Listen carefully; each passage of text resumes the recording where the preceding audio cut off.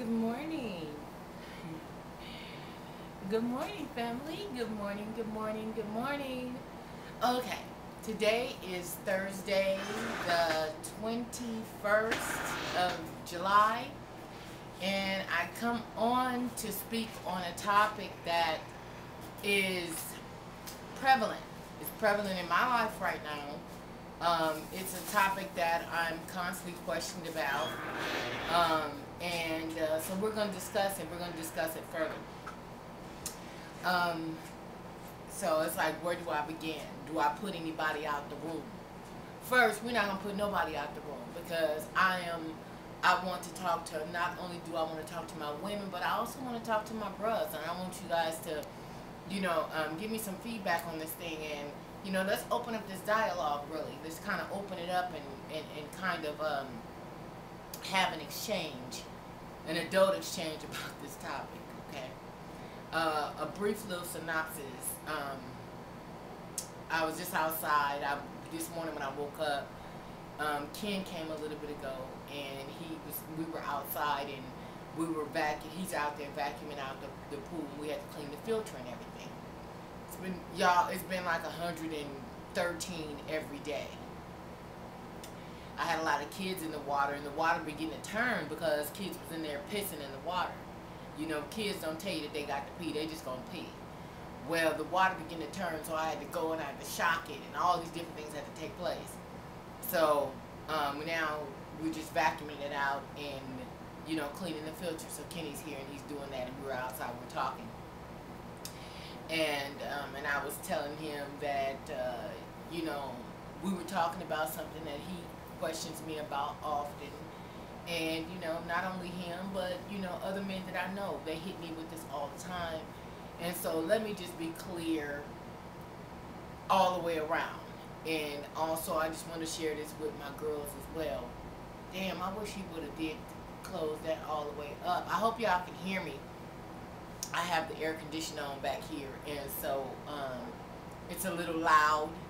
And there's no volume on this thing to turn it up, turn it down, and all that kind of shit. It's not none of that. So let's throw that out. Okay, this is the flip.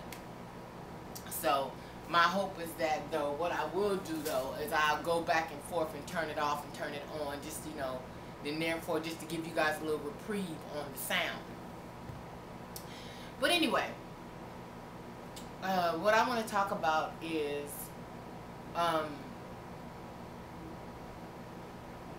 what Kenny had asked me.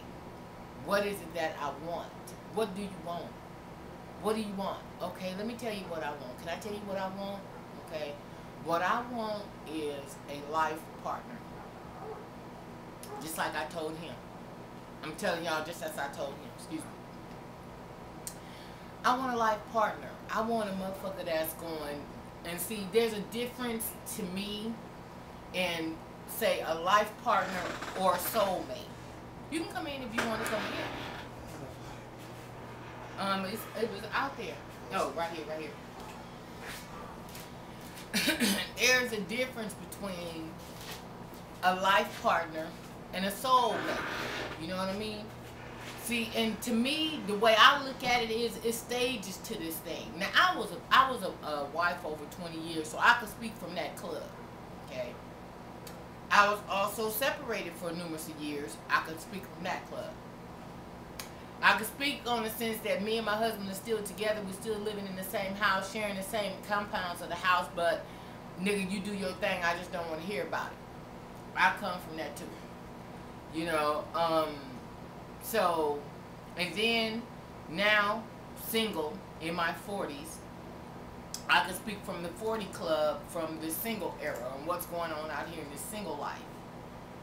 And I tell you what, man, I get hit with all kinds. Girls, listen. I get hit with all kinds of shit, okay? I get motherfuckers got U-Haul trucks ready to bring their shit to my house. Like, okay, well then let's go ahead on and solidify this thing, and I'll be moving in by the weekend. And I'm like, what is this? Whereas here for the past few months, and you know, made it no secret that, you know, me and Ken, there's a love between us. But, you know, I kind of pushed back from Ken months back. Okay? And so, you know, it's just been like, I love him, but it's like a thing. I don't know what you call it. Okay? And maybe it's because it's been 8 years. It's been 8 of them motherfuckers. 8, 8, 8, 8, 8, 8, 8. Okay? So it's like, okay, what do I want? Where do I want to go? What do I want to, you know, what are we doing? You know what I'm saying? And so, you know, as we begin to push back, you know, I begin to, you know, see some other people and go out on a few dates. I wanted to do that because right after, you know, I got my name and shit back, it was like, you know, let me figure out what it is out here. Let me, I've never dated, so I don't know, you know what I mean? I met my husband at 20 years old, got married at 22, so I didn't have much of a dating life. So it's like, okay, let me see what this single life is about. Let me, you know, meet a few people, you know, give myself a comparison and contrast, you know. It's like I didn't really have that, you know. How can I say that this is total the bomb if I don't know what else the bomb is? If this is all I know, then therefore, you know, what do I have to base things on? I've never been a cheater. I'm not a cheating type of woman. You know what I mean? I'm one of them faithful motherfuckers. You better trust and believe. When you check that Virgo shit out, I'm that bitch through and through. The coldest bitch on the wheel. I'm that motherfucker. Okay? But cheating, I'm not. I've never been one of them. I don't know how to do that well. You know what I mean? I don't know how to juggle niggas around and, you know, lie to this one and tell this one that one and that, this. I don't know how to do that. Okay? I've been a wife. So, but coming into this dating era in 2000, whatever, this shit's crazy. Man, this shit is crazy. This shit is so motherfucking crazy. It's like, oh my God, I'm like, wow. Is this what's going on out here? Is this what's really going on out here? Because I'm tripping for the simple fact that there's grown-ass men still playing games, which got me tripping. Because I'm like, wow. Seems like to me, as you get older, you're supposed to get better. That's what I think. I think you're supposed to progress. It's supposed to be a progression at every stage in your life. Excuse me, y'all, I just been drinking coffee. And I got these gurgles and bubbles all in my chest. Some of you guys might not understand that, but some of you guys that, you know, have my same conditions understand. So I'm trying to settle it down, but the more I talk, the more I'm having this exchange of air, and it's still giving me these gurgles and bubbles, so excuse me. Seems like it's starting to subside a little bit. But anyway, the point I'm trying to make is, as you get older, it seems like to me you're supposed to get better. You know what I'm saying? And as you begin to strengthen your spirituality, that's supposed to make you a better person. You know what I mean? Integrity to me is everything. I just feel like, you know, when I meet people, you know, I want to take you for who you are. If you say your name is Clyde, okay, nice to meet you, Clyde. My name is Tina. How you doing? I'm not putting it in my mind that whatever coming out of your mouth is a bunch of bullshit. Because I'm standing firm in the belief that you on the same page I'm on as far as being a man of integrity, as I am a woman of integrity. I am who I say that I am. If I say that I'm this, then I'm that. I mean, I mean, to me, the way I look at it, when you have children, your children get in trouble. Them the ones have, they the ones supposed to have some type of fear when it comes down time to telling the truth on things. But when you become a certain age, you're supposed to come right on out with it. Okay, stop saying yes to shit you really want to say no to. Let me also say that just came in my mind that I needed to say that to somebody. I don't know.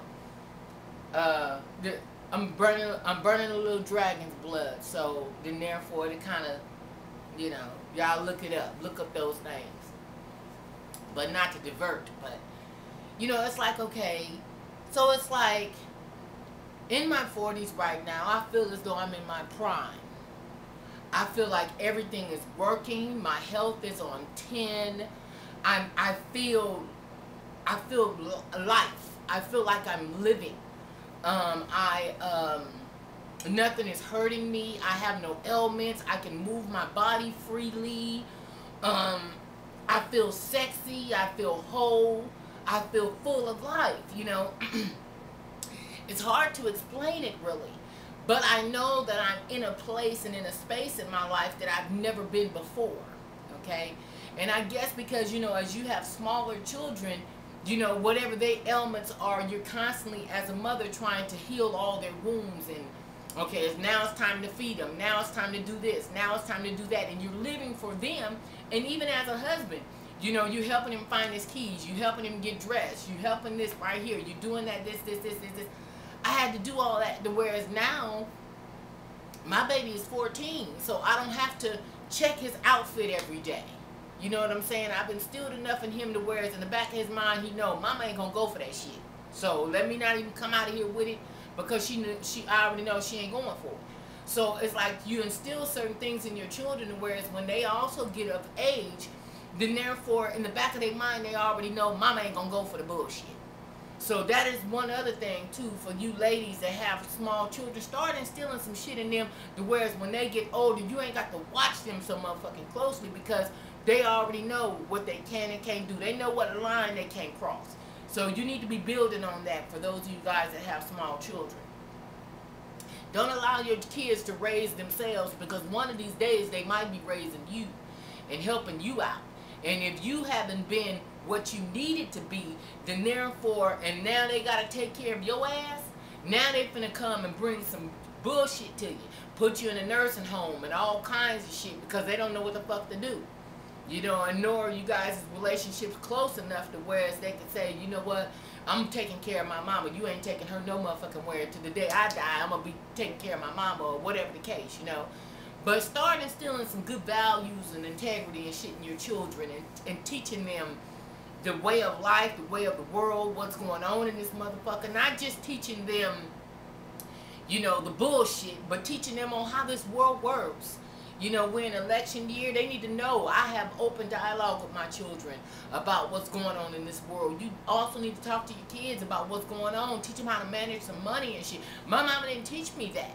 I had to learn all that shit on my own. But now that I'm able to tell somebody else, start teaching your goddamn kids what it is that you need them to know. Because later on in life, you're going to need them.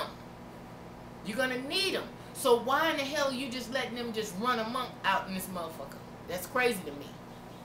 So anyway, that brings you up to be an adult, and you just out here and you running reckless because you've been raising yourself. You've been raised by the streets. It's hard to love a man that's been raised by the streets.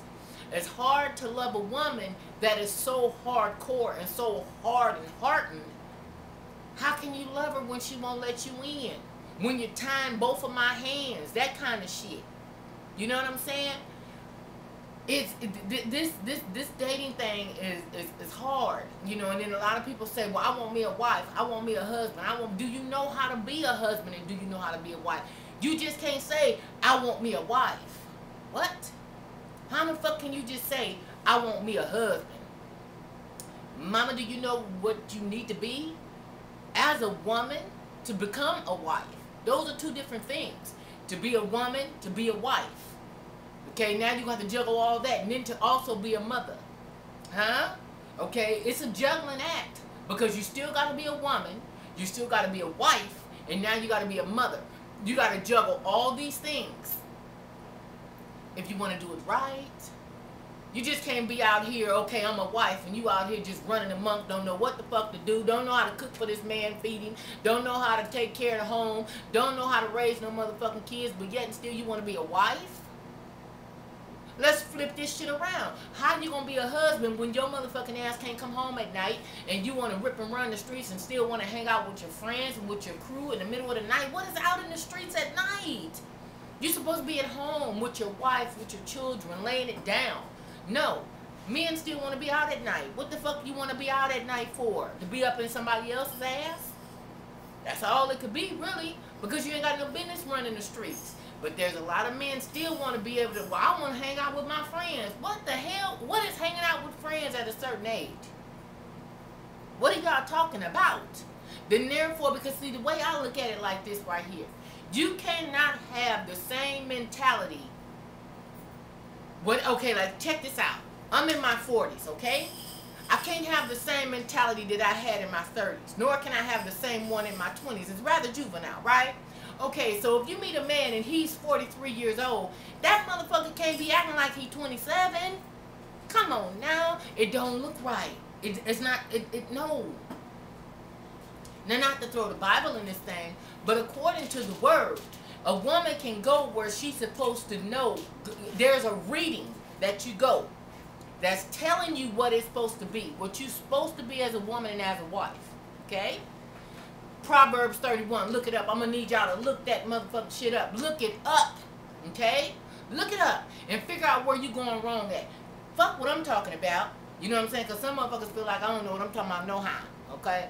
And that's fine too, but I didn't get this way if I didn't know what I was talking about. I went through some trial and error, so at this point in time, I'm just basically sharing what I had to learn along the way.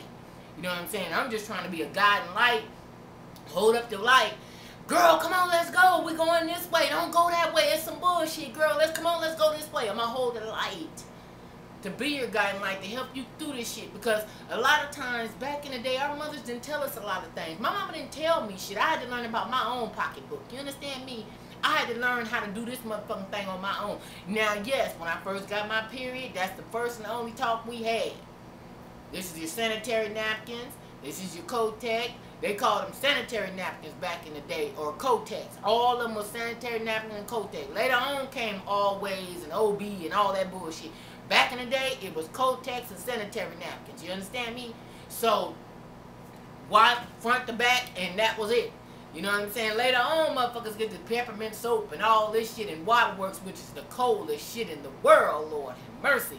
When y'all came out with that motherfucking Waterworks, y'all done something with that. That's one of my bestest motherfucking friends. Every time I take a shower, I need steam and I need Waterworks every day. Okay? Yeah. Anyway, but I'm going to tell you that it's a trip on how this life in this world works, and when you get a certain age, on what it is that drives you and motivates you and move you. And over the weekend, you know, you guys know I went to Jazz Fest West, had a beautiful time. I went solo because I wanted to just, let me just go. You know what I'm saying? Man, I done worked on my body in the off season. Let me wear me some real cute shit. You know, let me do something to my hair and shit, you know what I'm saying?